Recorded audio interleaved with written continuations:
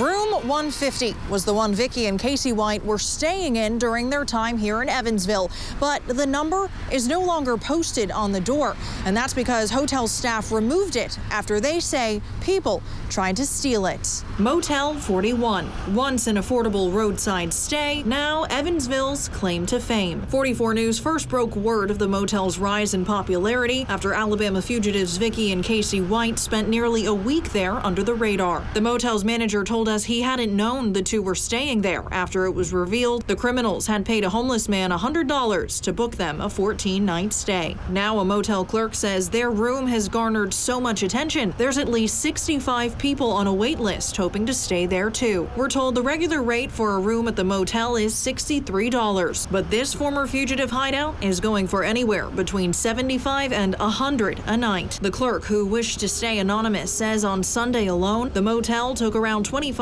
calls from people interested in staying in the room and confirms it's booked at least one day this coming weekend. As of Monday afternoon, there were very few cars parked near the notorious room, but one of them did belong to guests staying right next door. Now, I was able to catch up with the hotel manager while he was making rounds. I asked him how long the wait list had gotten since this morning. He said he was busy and he couldn't tell me because that information is private. Reporting in Evansville, Valerie Lyons, 44 News.